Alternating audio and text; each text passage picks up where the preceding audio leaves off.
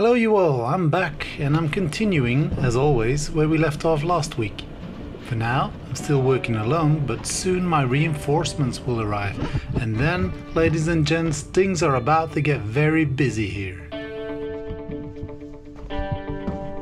The familiar process of welding shut all the screw holes, which I've become quite proficient at, is already on the way.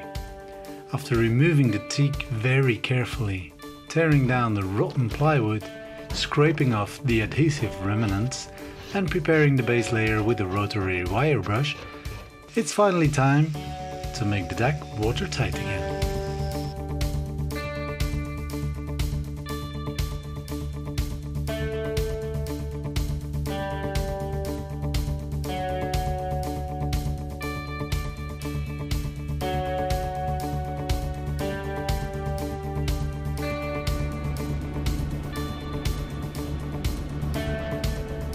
And then you always forget one.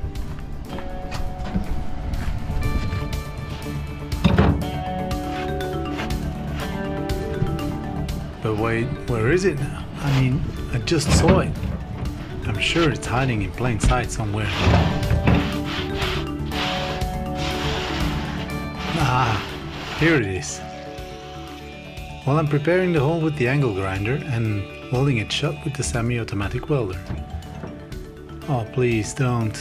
Come on. Oh no! Always use the right tools.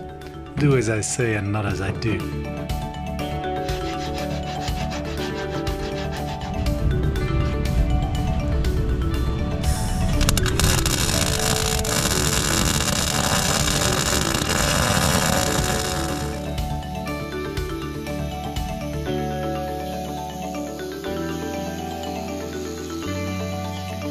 Anyway, the next day came and then the cavalry arrived to help. Ta-da!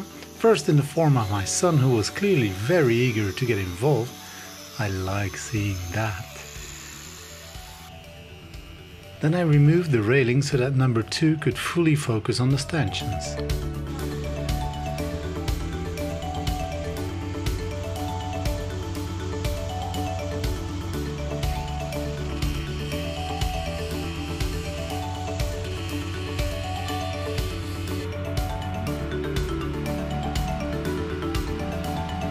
My son was clearly ready to begin the day's task. The compressor was running at full speed and the water pump was drawing enough water to hydroblast effectively. In this weather, it's quite a pleasant job. It was hot that day, man, it was extremely hot. And you get wet, you get soaking wet down to your underwear. But the sun dries you off quickly. So it wasn't a bad position to be in, at that point at least.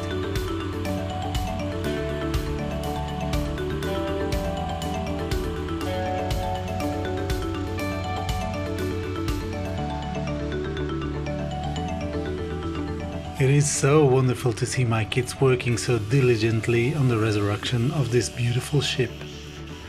There's still a tremendous amount of work ahead of us, but together we'll get there step by step.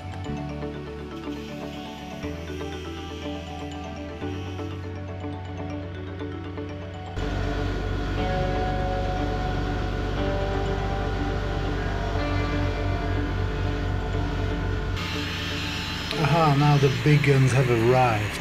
Reinforcement number 3 was also put to work.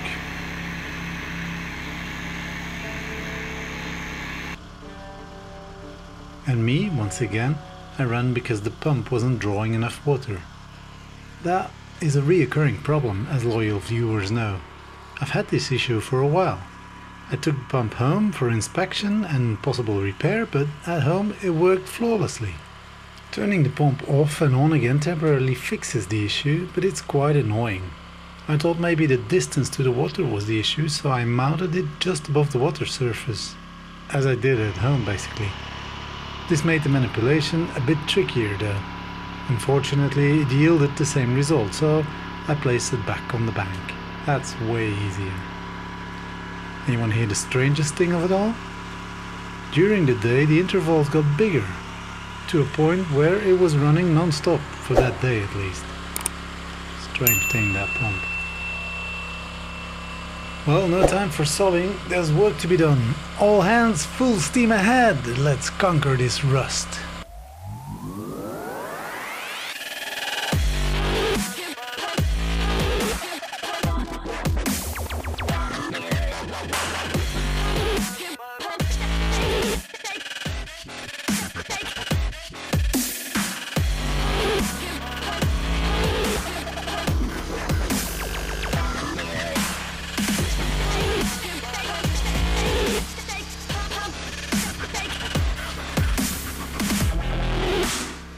I see my son has copied his father's modus operandi. This was me last summer on the aft deck.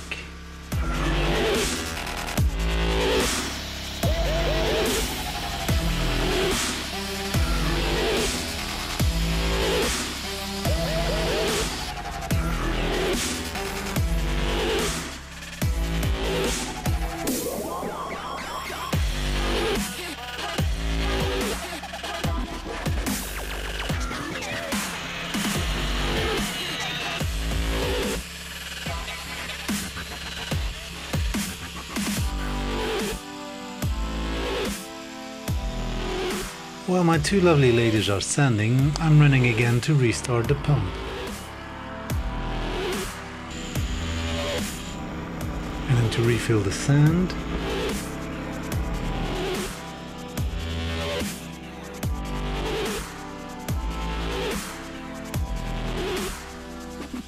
And then to do a relay of the task for a free facial scrub.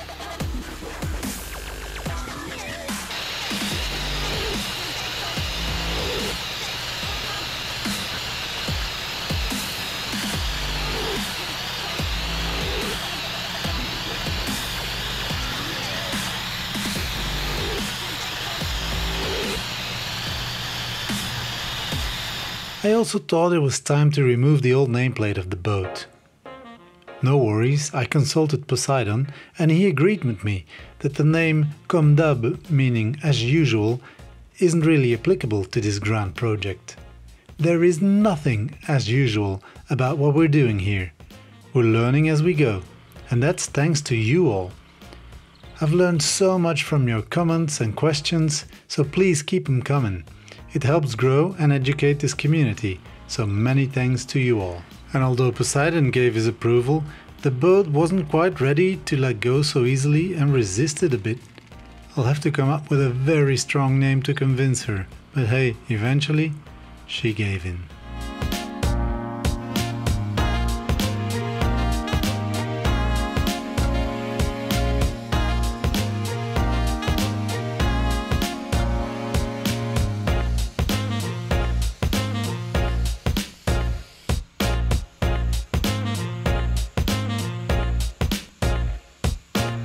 And while my wife tirelessly continues scrubbing away the small nooks and crannies, I wanted to ask you all if you know this company.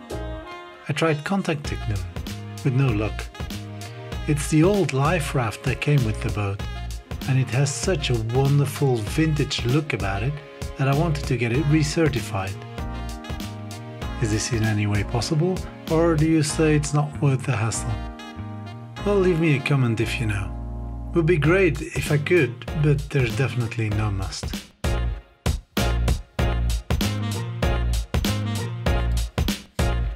I guess I'll have to wrap up here for this week. Next week is the accumulation of these days of working together on the boat, and hopefully we'll see you all back then for the big reveal of yet another piece of newly acquired beauty. Please stay tuned for more DIY boat restoration fun. See you all soon!